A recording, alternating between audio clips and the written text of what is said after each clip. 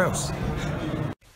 Now I'm hearing that a lot of previous Dazn detractors are now starting to jump on board with Dazn, and what I say to you is not going to be a gloat of saying, see, I told you so, that if you are really a boxing fan, that's what you should do anyway, even though I did say that.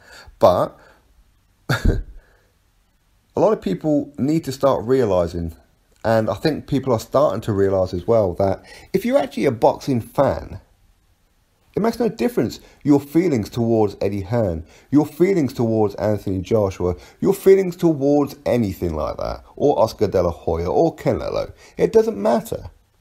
The question that you only really need to be asking yourself is, am I missing out for $10 a month? How much is $10 per month? Don't most people waste way more than that within a monthly period, just buying junk, candy down the shops and sweets and one too many trips to McDonald's or whatever it may be? I mean, people can usually scrape together $10, right? Usually. So you're missing out on so much content. You don't have to like Eddie Hearn. You don't have to at all. I mean, who buys a boxing event for the promoter? Nobody does. And I know that a lot of people are getting a little bit tired and starting to see PBC for what it is, with the fact that they're not doing all they can. They like to build fights, risk fights potentially not happening if one of the fighters ends up taking a loss before the other fight happens. There's too much instances lately of the PBC, for example, Errol Spence Jr. versus Terence Crawford. Why is this fight not happening now when you've got one side of the fence, Terence Crawford and Bob Arum, saying, let's make the fight now, and you've got Bob Arum, Floyd Mayweather and Errol Spence Jr. not looking to make that fight now? That's a duck, is it not? The PBC are making fights like Manny Pacquiao versus Adrian Broner. Does anybody actually care about either of these guys now? Manny Pacquiao, absolute legend, phenomenal fighter, but he's at the end of his career now. Adrian Broner was once tipped to be the replacement for Floyd Mayweather, then started hanging around Floyd Mayweather, adopted the old shoulder roll, and has been on one hell of a downslide ever since. In fact, his last two fights, didn't he lose one and draw one? I mean, people don't have any kind of interest in Adrian Broner, especially with like a lot of the antics outside the ring. How many people actually want to see Manny Pacquiao versus Adrian Broner, especially on pay-per-view? Not too many. How many people actually want to see Mikey Garcia versus Errol Spence Jr. when it should be Errol Spence Jr. versus Terence Crawford and Mikey Garcia versus Vasyl Lomachenko? You see, there's so many examples. The Charlo twins, rather than them fighting excellent opposition, they're fighting mediocre opposition. Not terrible opposition, but mediocre. You've got Jamal taking on Willie Monroe Jr. Jamel taking on Tony Harrison. Not really stellar, is it? Look at the Wilder undercard. You've got Joe Joyce on there, heavyweight. You've got Chris Arreola, heavyweight. You've got Luis Ortiz, heavyweight. All three of those guys not fighting each other. Not one of them are fighting each other. In fact, Joe Joyce is going to be taking on Joe Hanks. You've got Luis Ortiz taking on Travis Kaufman.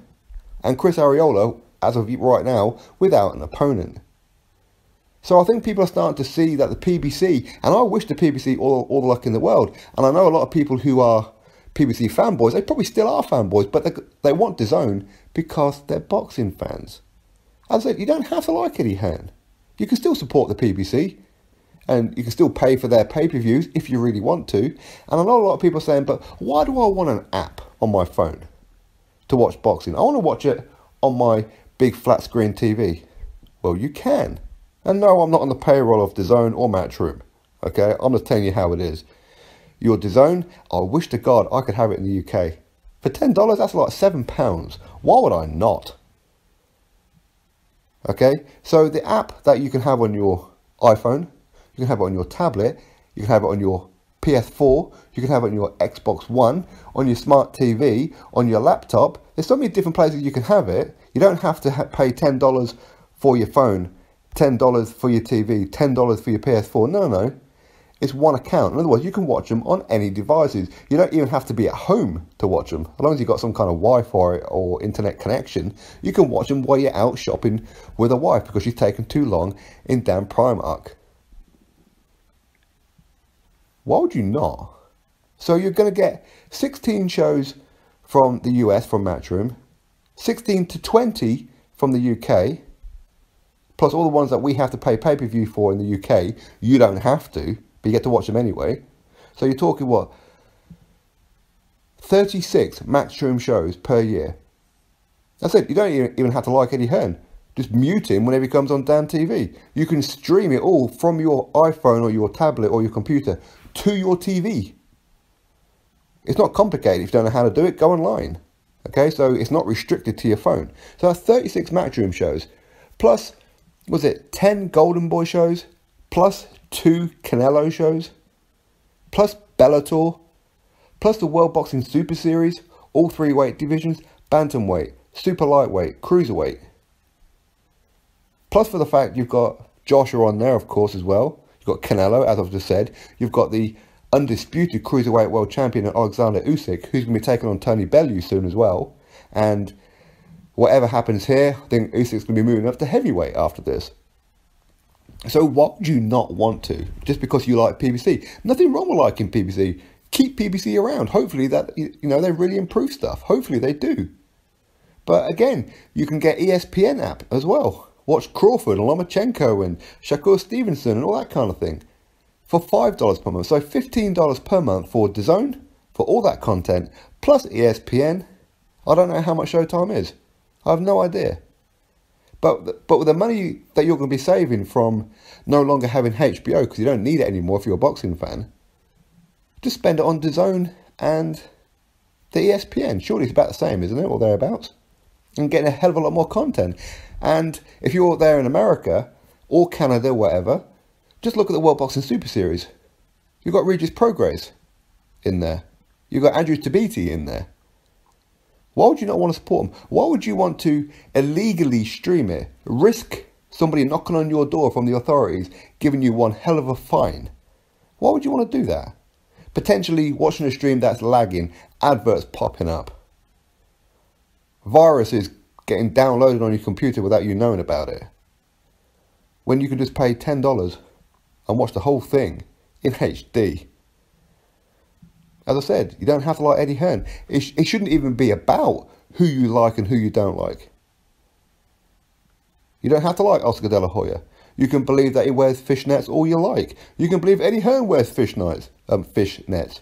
Makes no difference, right? You don't have to like Joshua. Don't watch the Joshua fights. Or watch them to see him lose. Whatever it may be. $10. Come on now.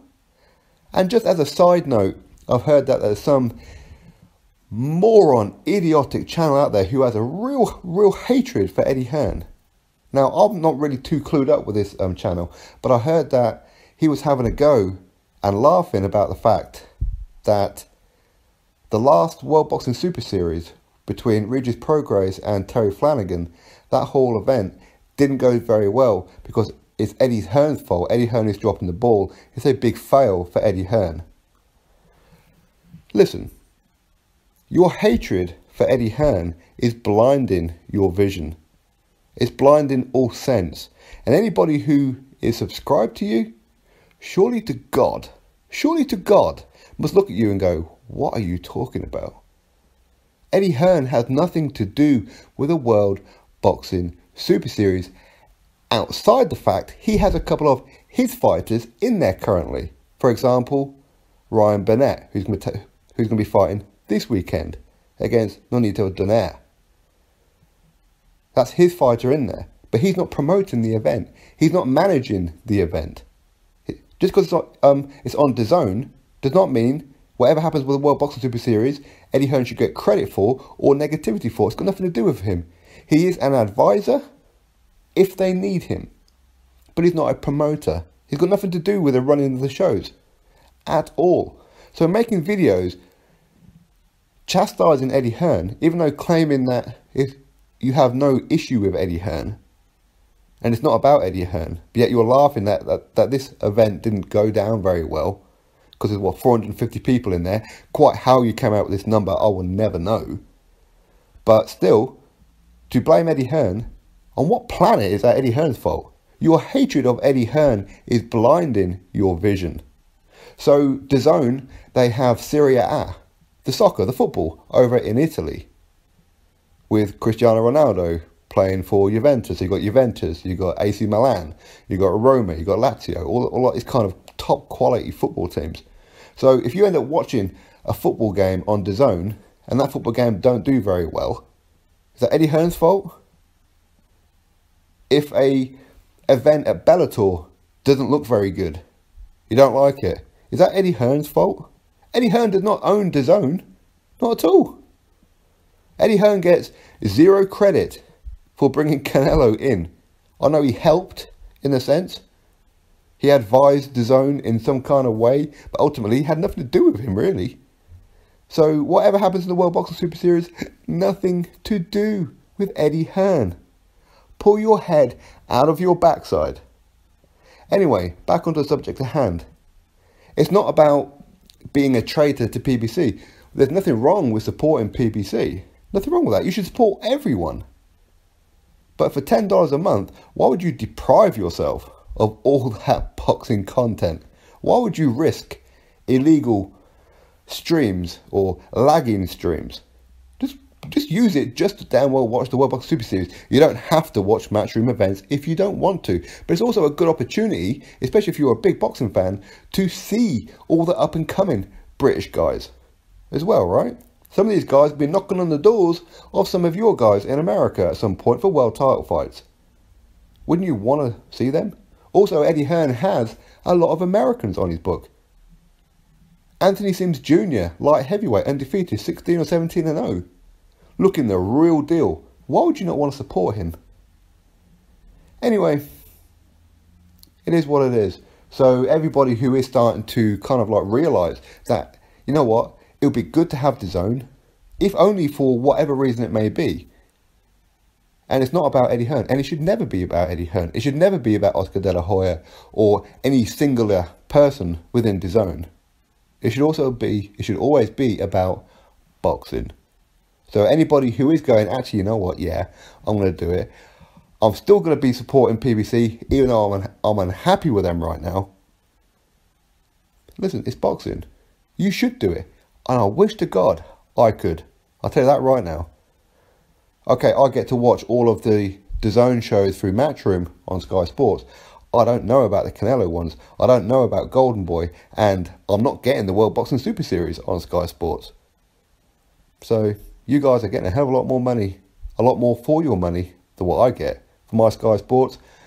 I'm paying a crap load of money, trust me, a crap load of money. But you want to get all that for $10? Why would you not? Anyway, drop your thoughts below, click that thumbs up, and of course subscribe. Catch you all on the next video.